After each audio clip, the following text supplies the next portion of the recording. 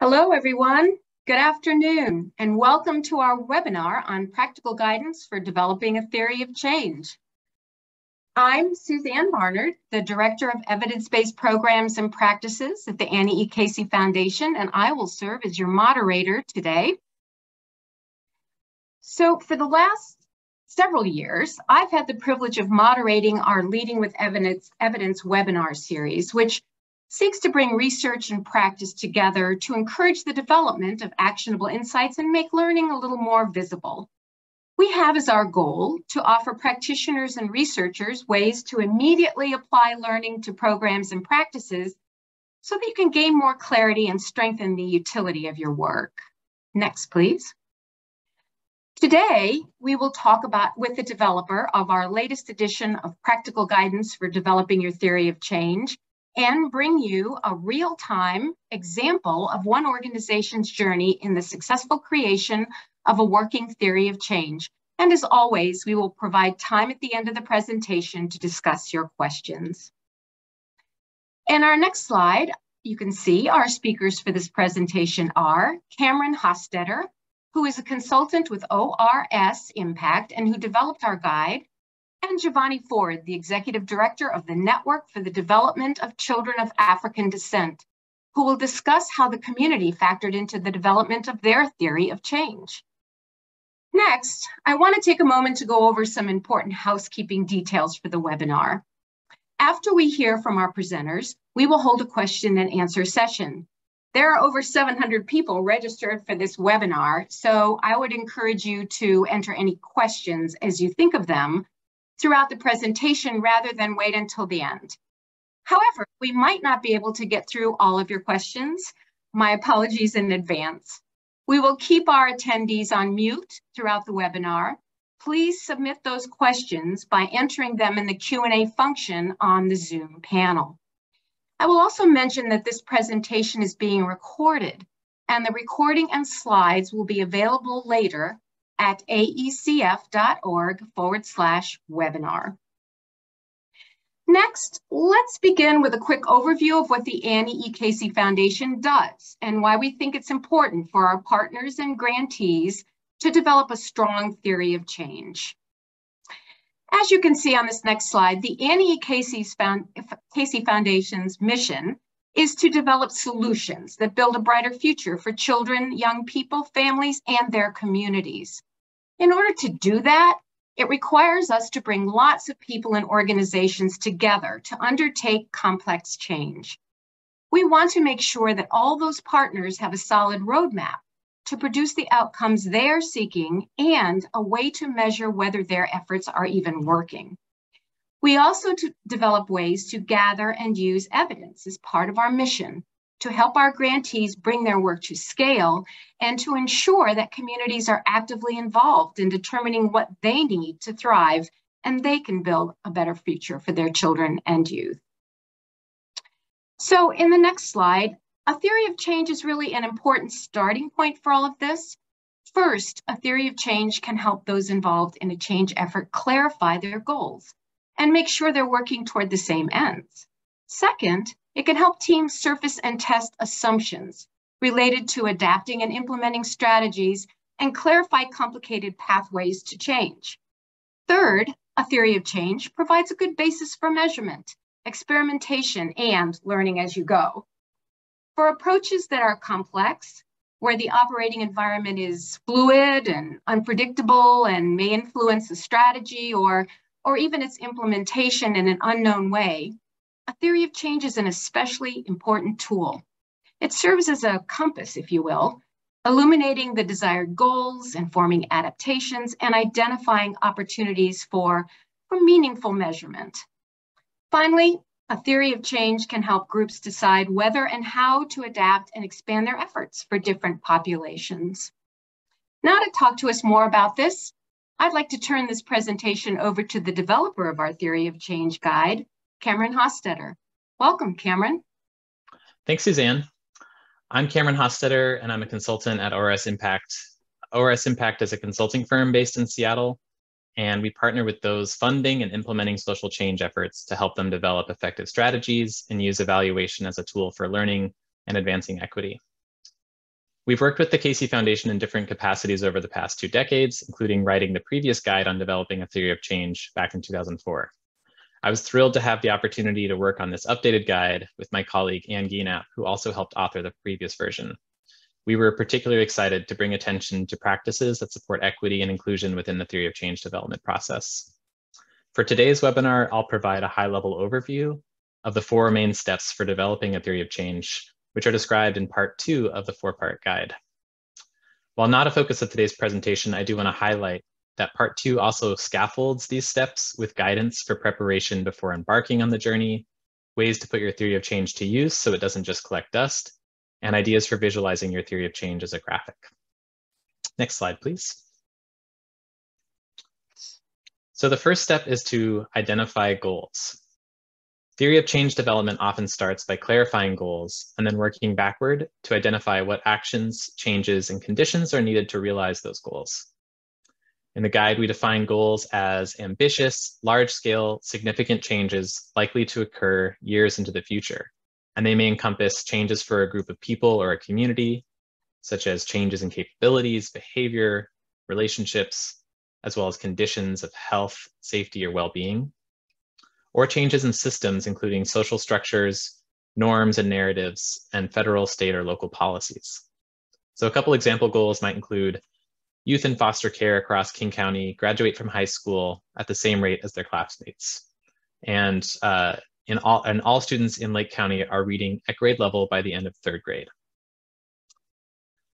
The guide includes some reflection questions to help teams clarify their goal. Some of these questions include, how do we hope, or what do we hope will be true or different if our work is successful? What is the alternate future we want to see? And what big meaningful changes do we want our work to contribute to so we can realize that future? As well as, will the people who are expected to benefit from our work have a say in determining what the goal is or why it's important? Some considerations for this step include just thinking about the fact that achieving goals often requires a combination of efforts by many different actors over time, as well as favorable external conditions. So it's unlikely that just your own one organization's work is going to have a chance at impacting the goal on its own. And goals should also be aspirational and also grounded in current knowledge and context. That is, it should be plausible that the proposed combination of efforts in your theory of change could actually bring about the goal in the future, whether that's in 5 years, 10 years, or 20 years. Most groups tend to arrive at a single goal statement for their theory of change, and others might decide on 2 or 3. As you zero in on your goal, it's also important to take time to explore underlying assumptions. So as Suzanne just mentioned, testing assumptions is a core part of the theory of change development process, and you'll hear me talk about it in each step. So what are underlying assumptions and why are they important to the process? Groups working towards social change often operate with beliefs and assumptions that underlie how and why they do their work, and they can be explicit or left more implicit and unspoken. And if they're left unexamined, they can create confusion and misalignment in decision-making. So throughout the process, surfacing and interrogating these assumptions is a key part of making your thinking visible and strengthening shared understanding. The goals you identify in this step will anchor the following steps of the process. So it's important to take time to unpack different perspectives about why the goal is important and how near or far into the future it might be reached and under what conditions. With that in mind, don't get stuck at this step if you're having trouble reaching agreement within your group, and don't worry about wordsmithing the exact language of the goal. There will be opportunities to refine the goal in the next step. So the next step after this is step 2, to identify strategies and activities. After coming to some agreement on the goal that will guide your work, you'll get to identify the strategies and activities that you want to carry out to advance that goal. Strategies are related sets of activities that reflect your chosen points of intervention, such as providing direct services, implementing advocacy campaigns, building the field, or influencing social structures, systems, research, or collaborative efforts. An example strategy might be capacity building among grantees or community partners. And the activities for the strategy might be providing training and technical assistance, offering leadership development support such as coaching and mentoring, and bringing together and supporting communities of practice. Documenting strategies and activities for your theory of change could look different depending on whether they're well-defined and well-known coming into the process, or if they're still being conceptualized and developed. If strategies are not clear at the outset, it can help to first just describe your activities and begin to organize them into groups of related actions that all drive toward the same purpose. The way strategies are depicted in a theory of change might look different from how your work is delineated in individual job descriptions or staffing plans or departments. So thinking at this stage also doesn't need to be perfect or final. Strategies are often refined further in the next step. Also in this step, you'll want to continue to explore those underlying assumptions. And as you identify your strategies, it's important to clarify why you believe your chosen points of intervention and your activities have the potential to actually advance goals while furthering equity. And some reflection questions include, do strategies and activities help address the root causes that drive inequitable outcomes? Are they appropriate to the cultural backgrounds of those participating? And are those who will be responsible for implementing the work be well positioned to carry out your chosen strategies? Step 3 is to clarify the messy middle. So the next step in this process is to depict the pathways of change that connect your strategies to your goal, sometimes called the messy middle. It's basically a process for making things explicit that, again, are often left unsaid. So this step often begins by identifying meaningful outcomes that you expect to occur as a result of your work. Outcomes are changes that happen among people, within organizations, or in community conditions. Some changes can happen overnight, some take weeks or months, others can take years or decades. Some example outcomes include increased rate of families maintaining a stable residence, improved processes for data-informed decision-making among staff, increased engagement of parents in schools, and strengthened alignment among grantees supporting an issue. A clear outcome statement typically contains the 3 following components. So there's the direction of change that's desired. So that could be increased, decreased, maintained, improved, greater, or fewer. What is changing, whether it's attitude, practice, perception, knowledge, skills, behavior, health, policies, or systems. And who or what is experiencing the change. So individuals, program participants, families, populations, communities, organizations, ecosystems. Some outcomes may seem obvious or easy to identify at first, and others may not reveal themselves until you begin describing the change pathways that lead from your strategies to your goals. And this is often done by developing so-that chains. So-that chains help connect strategies to the goal through a series of logical sequential changes. This process helps bring into focus the short and medium-term outcomes, sometimes referred to as interim outcomes, that enable achievement of longer-term outcomes and goals. To develop a so-that chain, you start by picking one of your strategies and run through the following fill-in-the-blank prompts. We carry out this strategy so that outcome A is likely to occur among a defined group of people or organizations, etc. And we want outcome A to occur so that a subsequent change, outcome B, is likely to occur for a defined group of people, organizations, etc. And we want outcome B to occur so that a subsequent change, outcome C, is likely to occur, and so on and so on. You repeat that process until you reach your goal. So this slide shows a simplified version of a so-that chain over to the right. The next slide includes an example of a filled out so-that chain. We can go there now. So the strategy in this slide shows we provide technical assistance to support, we provide technical assistance to family support and child abuse prevention programs so that providers increase their knowledge about best practices, so that providers provide high quality programs, so that programs are more likely to result in positive outcomes for parents and families served, so that children are less likely to experience abuse and neglect. And finally, it reaches the goal so that all children are healthy and safe. This chain of statements moves from knowledge to behavior of providers and from the quality of programs to the well-being of children in the community. Each link is a logical sequence of events showing how implementation of a specific strategy contributes to broader changes. So after creating so-that chains for each specific strategy, you can begin putting them together and rearranging or merging outcomes to start visualizing the combined change pathways resulting from your full set of strategies. This process is often where the theory of change graphic begins to take shape, and it's also where things start to get more complex. This is okay, expected, and very normal.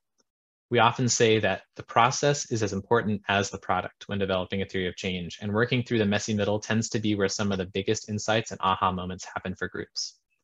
So the guide encourages you to look for ways to make your thinking visible, such as depicting strategies or outcomes and goals with large sticky notes on a big wall if you're working in person, or using an online collaborative software to work if you're working virtually. Remember to pause and ask yourself where thinking is clear or not as clear, and where there may be unspoken assumptions. Lean on your collaborators to gather multiple perspectives, and resist the urge to take shortcuts if there are divergent opinions. You'll also want to explore underlying assumptions about the messy middle in this step.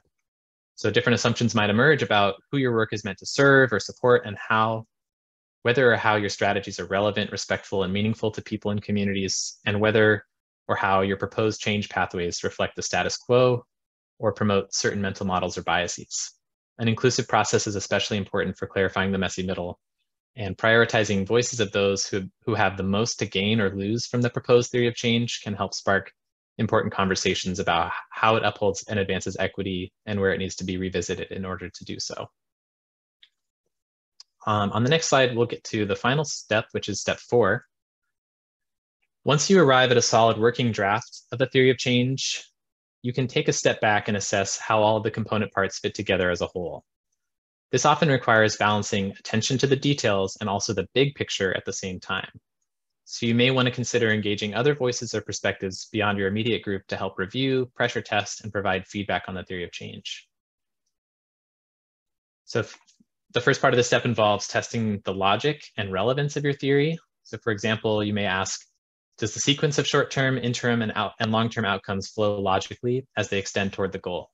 Are there any big leaps or stretches in logic that could undermine your theory? Are there outcomes for which you do not have a strategy, or strategies with very few outcomes? Are the strategies and outcomes in your theory of change meaningful and compelling to your key audiences? Have you provided opportunities for their input to be heard, and are their needs and interests sufficiently addressed? You would also review and document key assumptions that you've been exploring along the way during this step. Documenting assumptions help them remain useful beyond just the theory of change development process, such as helping you communicate more effectively about your theory of change with internal audiences or external audiences. Reflecting on your goal, you may ask, why does the goal matter to us and to different stakeholders? What evidence supports the importance of this goal? What does our goal imply about the status quo and the change that we're working toward? Reflecting on your strategies and activities, you may ask, what actions matter most to advancing the goal we identified, and why? Who is meant to benefit from our efforts, and who may be left out or potentially harmed? To what extent do our strategies and activities respond to and reflect the culture of the individuals, families, and communities who are involved in our work, or who we are aiming to benefit? Reflecting on the messy middle, you may ask, are there certain outcomes or connections between outcomes that our theory most relies on? And if those outcomes are not met, would we still have a viable path toward reaching our goal? These are really important conversations to have, and if you're able to document some of the key decisions and assumptions that come out of these conversations and figure out if there's refinements that need to be made to the theory of change or other action steps to be taken, it can be a really helpful process. And note that part 3 of the guide includes some documentation templates to help with this. The last part of the step is to analyze external forces in context, including the conditions that can enable or pose significant challenges to pathways of change you've identified. Some reflection questions include, in what context or external environments does our theory of change operate? What external conditions would help enable our ability to achieve our outcomes? What external conditions would be hostile to our work, and how might we adapt if presented with challenges from these forces? And what would we need to monitor along the way to know what conditions we are facing? What are signals of change that we would pay attention to? So that concludes my high-level overview of the 4 steps. Again, that was a lot of information in a short period of time, and there's a lot more information to help support and provide more insight into these steps in the guide, as well as help readers prepare to carry out this process and visualize their work. I will now turn it over to Giovanni, who will share his experience about developing a theory of change with his organization. Well, thank you, Cameron, and welcome everybody. We have been looking forward to this day, and I'm really excited to share some of our experience in developing our theory of change. We found it necessary to develop a theory of change around a model replication and systems change initiative at our organization. The initiative is called Think Different, Do Different. And it's really about thinking differently about what it means to support children and families to become self-determinizing. And so in this presentation, I'll share a little bit about how we thought about or approached developing our theory of change, as well as some key considerations that we had to take into account. But first, I'd like to give a little bit of background on who we are and what we do and why we found it necessary to develop a model replication. So our organization, Network for the Development of Children of African Descent, we are a culturally specific family education center that focuses on literacy and identity formation for our children. We provide a range of direct services that include after school and summer reading interventions that are culturally based, parent engagement and education programs that help parents develop strong literacy and cultural foundations in their home, as well as advocate for educational outcomes and success for children. We also provide training and professional development support services to schools and libraries and other human service providers. Our organization actually is an outcome or an outgrowth of a statewide systems change project. That systems change project attempted to build relationships within culturally specific communities and have community voice inform how systems need to change so that children and families would have access to culturally responsive support in educational services. And so our community came together in that systems change project and said, we need to build an independent institution that focuses on learning. What does it mean and what does it look like to help our children and families make critical connections between literacy skill development and forming healthy African cultural identity? And so over the past 25 years, we have been building a body of evidence around how culture and cultural approaches makes a difference in terms of children taking charge of their own education, families and parents being able and equipped to support their own education as well as the education of their children. And as I said, we are a learning organization. And so as we have been building this body of evidence, we have been sharing some of our lessons learned and best practices with schools and other service providers. Back in 2012, we had an opportunity to kind of get thrust into the national spotlight. We were awarded a White House Champion of Change Award, which really showcased the impact of our cultural approach and how it's making a difference in the lives of children and families. During that process, during that period, hosts of community members came together and helped us think deeply about how to scale and how to replicate the lessons that we have learned. I'll never forget in one of the community meetings, the state education commissioner at that time, she gave us a word of caution. She said, as we are thinking about replicating what we've learned, we have to be aware that often institutions like schools are looking for a recipe or a how-to manual to duplicate what we're doing.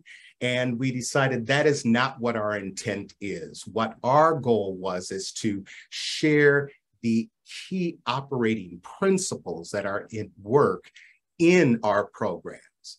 The hypothesis or the theory is that if others can adopt our operating principles and embed the principles into their own work, that they would be able to have a positive impact on children and families. And so those conversations led to us creating our Think Different, Do Different Educational Affiliate Network Systems Change Initiative. If you can go to the next slide. So this is a image of our theory of change. And as we began to think about developing this theory of change, two things stood out as most important. Number one, we needed to find the right consultant that would guide us through a process of reflecting on our work, reflecting on the stories that we've heard from community elders, from parents, from systems leaders. And so we found a consultant that was very aware of our work and our approach, specifically our cultural approach to working with families. The consultant also was very connected to our cultural community and had worked with other culturally based community organizations. The second thing that we found it important to do is to practice Kujichagulia, self-determination, right? To name for ourselves, define for ourselves, and speak for ourselves. And so we needed to develop our own set of guiding values that would shape and inform how we would approach developing a theory of change. And so these four guiding principles emerged out of a number of conversations with staff, with community members, and with families and children. Number one, we wanted our theory of change to be about describing change as it happens, rather than prescribing change. And so our strategies, our goals, our outcomes, we understand that change is iterative and developmental in nature. And so we did not want to map a theory of change that was a prescription, but rather a tool that would allow us to recognize, name, and describe change as it happens. Number three, we value interconnectedness of experience, change, and transformation. And what this means for us is that the work that we're doing with children and families, it informs and impacts us individually as staff, as well as our organization. Again, we are a learning organization. And what that means is we work with children and families and community in order to learn from them how best to reach, teach, affirm, and support. This is the idea that in our Think Different, Do Different model replication, we're working hard to help others adopt that learning mindset so that they move from a transactional delivery of services and adopt a mindset of learn from those that we serve. Number four, we sought to honor the power of symbolic knowledge, right? And as you can see in the bottom of our theory of change, this root system of key operating principles, right? During one of our staff conversations, our associate director, Susan Martin, she was talking about some of the things that we had been hearing from schools and school leaders and teachers over the years. And she talked about the seeds that we were planting in the training and how the different seeds that were planted were received differently by the individuals. And so this whole notion of planting seeds that could take root, that would provide the support system that undergirds the services that our families receive. This idea of planting seeds led to the consultant saying, why don't we think about like what the seeds and the germination process and the taking roots, how might that look in a theory of change?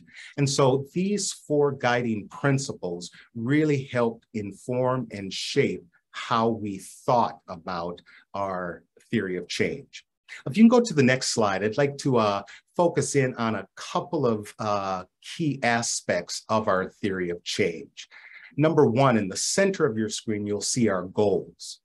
So our model replication initiative, the goals are to improve education outcomes for our children. Another goal is to strengthen and stabilize families.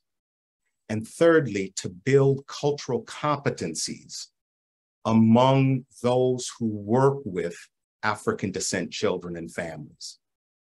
These goals really were the anchor, the trunk behind what we're attempting to share and help others adopt in this model replication process. Number two, our strategies. Right? How will we work towards accomplishing these goals? Is our Think Different, Do Different initiative. We provide training and professional development supports to those who work with our children. We provide opportunities for those who engage in our trainings to network and learn from and with one another. And we provide consulting and coaching, as well as curriculum and resource development supports. Number two, if you shift your focus over on the right-hand side of your screen to outcomes, some of the outcomes that we are seeking to describe in those who participate in our Think Different, Do Different is increased capacities to serve our children and families. We want to, our affiliate members to be better positioned to learn from children and families that they serve. And again, to improve their cultural responsiveness of the services that they provide. Key to this whole idea of cultural competencies and cultural responsiveness, our thinking and our approach to cultural competency is it's about services supporting children and families to become more competent in their own cultures, as opposed to service providers becoming competent in the variety of cultures amongst those that they serve. And so our Think Different, Do Different initiative is about operating principles that create the conditions for families to become self-determinizing and to become more culturally competent in studying themselves, their history, their culture, their heritage. What our evidence in our literacy programs have shown is that this approach to cultural competency has increased reading scores, academic outcomes, as well as family stabilization measures, as evidenced through a variety of independent research and evaluation studies. If you can go to the next slide. Some of the things that we had to take into consideration as we were developing our theory of change is, number one, keeping our mission front and center. Right? We exist to strengthen the cultural connections within communities of African descent that promote, sustain, and enhance the healthy development of our children. And the key cultural connections is helping our children and families connect literacy skill development and forming healthy African cultural identity.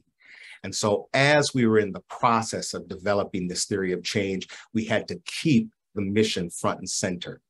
Number two is we found it necessary to practice Sankofa, which is a process of looking back to move forward.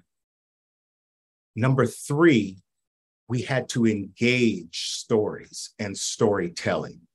So for us, that meant talking about our experiences in delivering services, our experiences in training and sharing our lessons learned, but also how those stories were impacting us individually and personally, and how our personal experiences informed how we carry out our work. Number four, reflect and respond to important process questions. So we had to think deeply about who our target audiences were for our Think Different, Do Different initiative. What are conditional issues and factors that would impact their ability to actually adopt and understand our operating principles and eventually replicate our operating principles? Number 5, we needed to recognize that cultural communities, and in our case, communities of African descent, we have a long history with research, researchers, and research methodologies.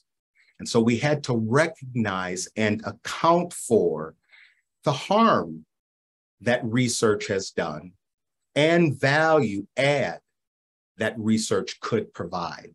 Just to give you a quick example, we've recently taken on a project with a local library system here in Minnesota.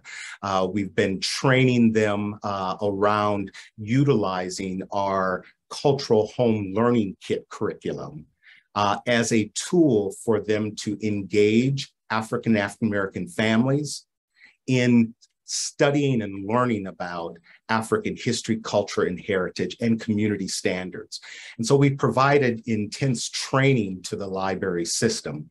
And following the training, 2 of the cultural specialists in one of the libraries said that they wanted to really design or take the lead on designing the evaluation of the work that they would do surrounding our home learning kits. And as we began to work with the cultural specialists in designing research, their first comments suggested that they were not as confident as they had hoped to be around designing an evaluation. And so what we had to do is utilize some of our operating principles in our Think Different, Do Different initiative to help them connect their own personal experience working with children and families in the libraries, connecting their experience with the tradition and history of African knowledge systems and indigenous ways of approaching research and evaluation. As they began to make those connections with how African people since the beginning of time have participated in action research, they began to see themselves as researchers, as competent, as qualified, as enough. As one of the cultural specialists said, she said, I am enough, I am equipped, I can design evaluation and research because we are the experts in our own experience. So these are some key considerations that, that we had to account for as we were developing our theory of change. So I hope that kind of gives a little bit of a sense of how we were able to engage community, keep our mission front and center, and approach theory of change in a way that would support and allow us to build upon our successes and create a vision for where we want to go in terms of replicating the essence of our model. So thank you for this opportunity to share. I'll turn it back over to our moderator. Well, hi there. Can everybody hear me? Yes? Oh, great. All right, good. We're having just a few technical difficulties, but I may look a little different because now I'm on my phone. So let's get started. Thank you so much, Cameron and Giovanni. Really, really fabulous presentations. Appreciate it. And I'm sure our audience is clapping silently. We just can't hear. So let's start with a couple of questions. They've been coming in. We've been monitoring them. Let's start with a couple of the earlier ones. Here's one. And this is probably for you, Cameron. What is the first step to get started in the theory of change? What's the first thing you need to do, especially with multiple audiences, I would imagine? That's a good question. And maybe it's a longer, more complicated answer, but I think a lot of it has to do with deciding on sort of the purpose, like what's your entry point for doing a theory of change, and the guide has a section on different entry points in step 2, part 2 of the guide.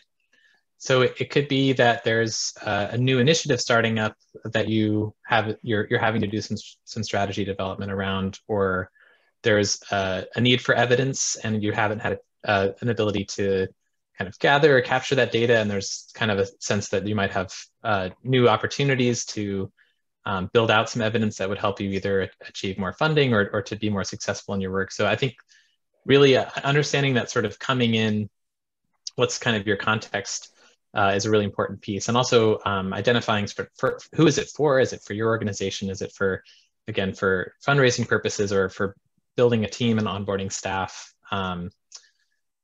And there's also kind of understanding the time frame and kind of vantage point for what your change process is going to unfold in, as well as just capacity, internal capacity as an organization. Again, I appreciate that Giovanni mentioned working with a consultant, not because we're a consultancy, but because there is both value in having an outside perspective to help facilitate some of these conversations, but also just something that organizations and groups need to recognize that this does take a lot of work. And so also just kind of assessing your own organization's capacity to engage in this kind of process, which is it's not a quick process, even though the timelines can vary across different organizations based on how complex the work is, how large, how many stakeholders you have involved. But definitely knowing that this is not a kind of one, quick hour-long conversation to get you to a theory of change. Oh, and I think you're on mute, Suzanne. Oh. If you're talking, Suzanne, I can't hear you. I'm not sure if your audio is, if you're able to hear us.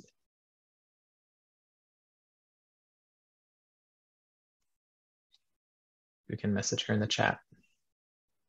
Well, I'll add on to what you shared, Cameron. For us, it was important for us to really get clear about how we're thinking about a theory of change.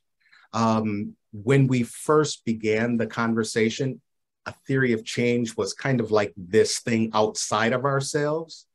And so we had to challenge ourselves to think in real practical terms. What does change from our cultural perspective? What does that look like?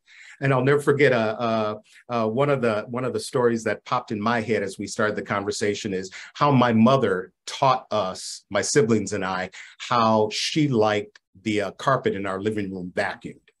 Right? So she wanted to see a change in us. She wanted to make sure that we had the ability, the confidence to vacuum the carpet. And so she described what she wanted. She showed us, she coached us through it, and then she stepped back and watched us do it. And so what these types of conversations, when they're tied to like real life, it helps us understand that change, outcomes, research, evaluation, it is not something outside of ourselves. It's a part of how we live and breathe in our day-to-day experiences. And so how we think about our work affects how we do our work. But learning really is about connecting it personally and intrinsically so that it's not transactional. We are connected to the change work that we are doing. Thank you. I hope you can you hear me now? Yes. We're doing, okay. Giovanni, thank you for stepping in. That was awesome. So I think we had, hold on a second. Let me give you one more that we have that I think might be good for both of you. How do you know, both from, the multiple partner perspective and also just, from the organizational perspective when you're pulling a theory of change together, how do you know you've aligned the right actions that will affect the changes that you and your communities want to see happen? How do you get around? I think, Giovanni, you discussed that somewhat, and I think, Cameron, you've also mentioned it, but it seems like there's maybe a little bit more detail needed around the actual detail of getting past those like stuck points, I guess. I don't want to put words in somebody's mouth, but that's what this looks like. Do you want to start, Giovanni, or do you want me to start? Oh, this is for both of you. Yeah. For both, yeah. Sure. I'll start. So for us, it really was about reflecting and examining the strategies that we were already doing and to describe for ourselves what works and how can we build on what works. So it really was, you know, in research terms, kind of post hoc, right? And it's also Sankofa, looking back in order to move forward. And so in our case, it wasn't about creating something new from nothing. It was about reflecting and attempting to learn from what we had already experienced, and then mapping out a plan for building on those lessons learned to expand and broaden our reach.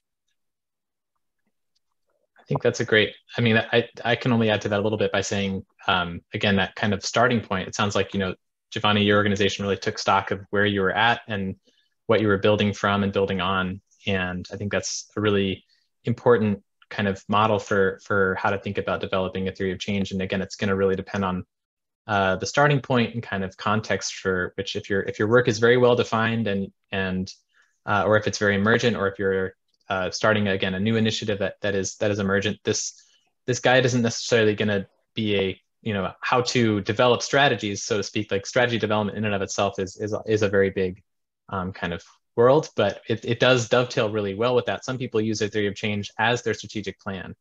And so I think it really comes, there's that process again of reflecting in these conversations you're having with your collaborators, of understanding sort of who are the people who need to have a stake in this, or who need to have a say in this process, to help even kind of define what is the context in which we're working in, and what are the points of intervention or activities or strategies that we really feel are important and likely to impact the goals we have and are culturally relevant. And that does involve some kind of looking out into the world and understanding, again, if there's information you don't have that you would need to go gather to help you answer those questions. Sometimes that's an important part of the process. And it may be that as you're developing your theory of change, you think that there's some strategies that are really concrete and amazing. And as you're going, you're realizing, actually, as I'm trying to map out some outcomes that come out of this feels like it's really different, or maybe not the direction we want to go. And maybe there's other outcomes you've generated as being really important, and there's not actually much happening from the strategies or activities that are leading into that. So some of those questions, it's an iterative process. It would be something that if people take away kind of one thing from this, from what I've said, it's like really just like iterating on the work and allowing this to be an evolution that benefits from the collective kind of wisdom of not doing this one person by themselves, but drawing on input from others who have a stake in the matter. Thank you, Cameron and Giovanni. This is maybe a related question. This is for Giovanni. Your organization's parent power literacy and advocacy workshops, improve workforce and family stabilization outcomes work is very exciting. Could you please expand on the outcomes you've been able to see, and how you were able to validate the experiences of parents and caregivers through learning the milestones they've achieved? Well, and then there's another sort of similar question I can add to that one. Some of the outcomes that we've seen, 300% of families that complete our Parent Power program have increased job skills training, GED completion. Those who are participating in TANF are actually seeking jobs, obtaining jobs, and retaining jobs. And so these are very, very important indicators for family stabilization. We have had the privilege of working closely with one of our local counties that manages the TANF system. And through that partnership, the county designated an evaluator who captured the outcomes, the workforce outcomes, so that together we and the county can tell the story of the work that families are doing to connect our literacy identity work and how that translates to improved family stabilization and workforce outcomes.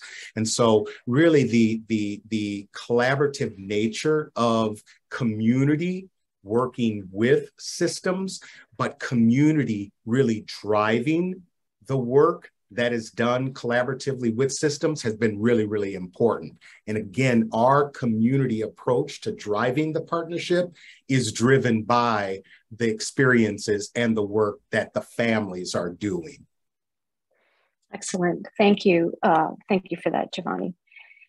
Let's see. This is for Cameron. Cameron, can you talk more about the messy middle? What did that look like, sound like, and what are some similar conversations around that? We think we're having those as an organization, but it seems, and it does seem messy. Yeah. That's a great question, and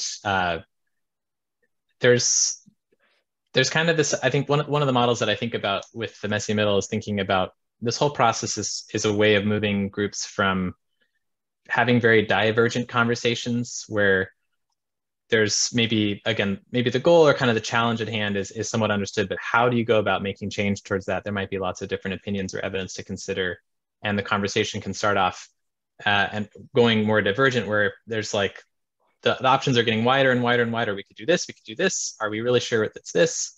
Defining the problem, defining kind of the context, that can become something where there's lots of options on the table to consider.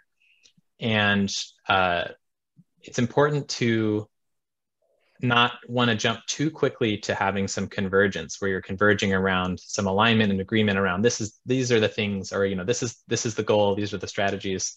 That it really has to do with taking enough time to, again, allow those conversations to be iterative and to understand if you are in that messy middle place. A lot of times that's where people do get stressed out or frustrated or think, right, wow, this is taking a lot of work. This is maybe, are we really, can we find a shortcut here to kind of get around having to deal with some of these hard questions? And so I think it's just really encouraging folks to not jump out of that place too quickly and to, again, figure out ways.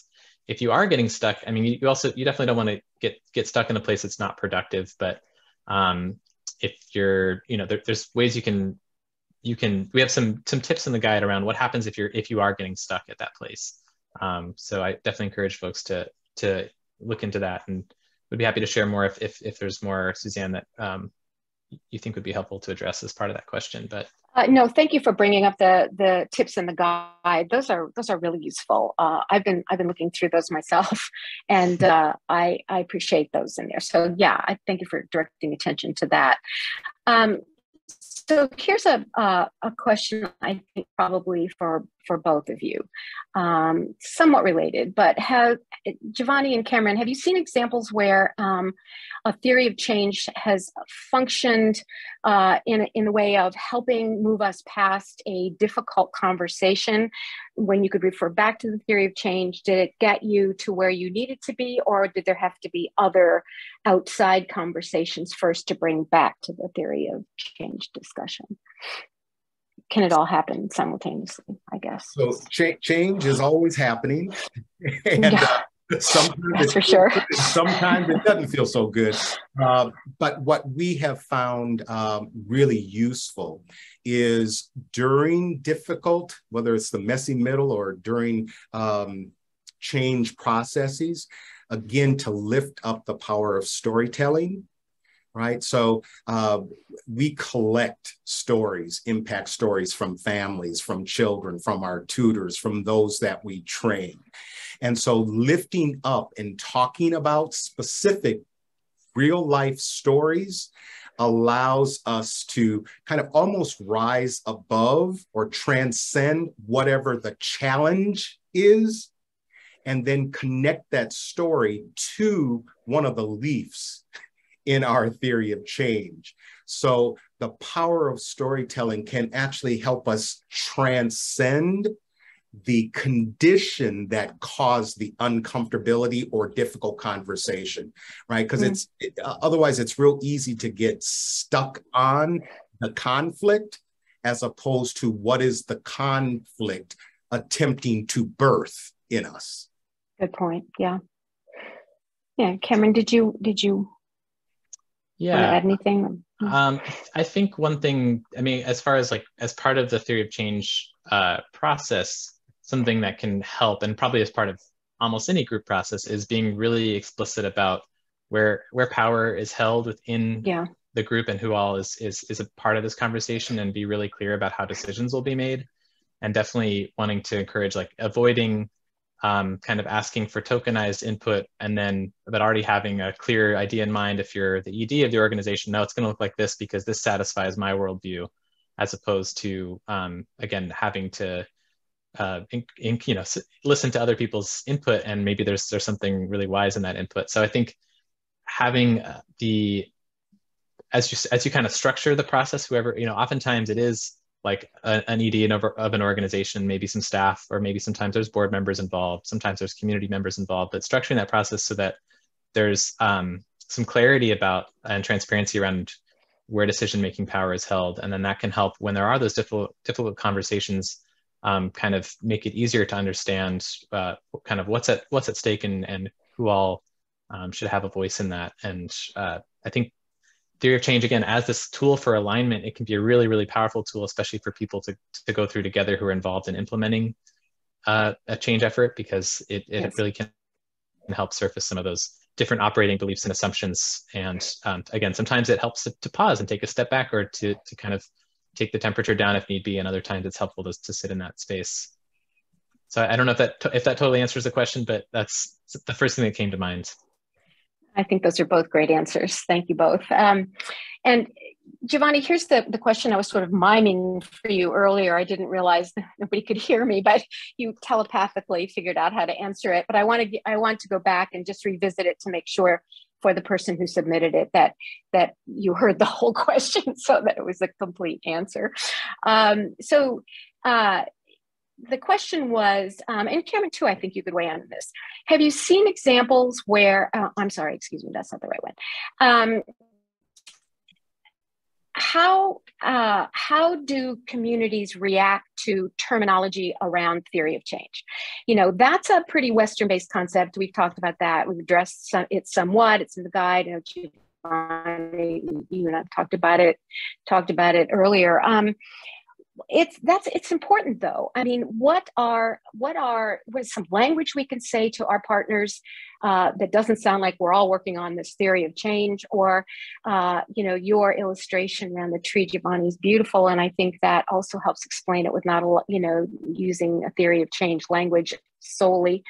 What are some other examples that you've seen that are effective? I guess, labels for theory of change, or alternatives for theory of change. Well,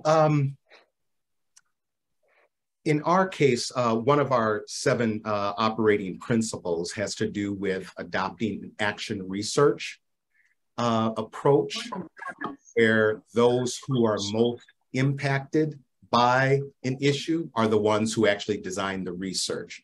And so what we have been able to do is we had the opportunity to work with high schoolers, African-American high schoolers, and we introduced an African knowledge system. And in this case, it was the Dogon knowledge system. Mm-hmm. And what we learned from the young folks was phenomenal. Number one, they had no previous knowledge that there were other knowledge systems outside of a European or Western knowledge system. They were able to take and connect the Dogon knowledge system, which is about descriptive knowledge, analytical knowledge, comparative knowledge, active knowledge, and spiritual knowledge. They were able to see themselves inside of that Dogon knowledge system and then approach their task of designing an action research project, because they saw that research is a part of our cultural tradition. So I shared that example. Our advice would be to become familiar with indigenous knowledge systems outside of Western European knowledge systems, so that we can introduce the fact that there's more than one way to be human in the world, which means there's more than one way of knowing, right? So there isn't a specific set of, here's some alternative language. I think the opportunity is deeper than that. It's really to decolonize how we think about what it means to be and what it means to know, and to connect it with cultural knowledge systems and cultural histories.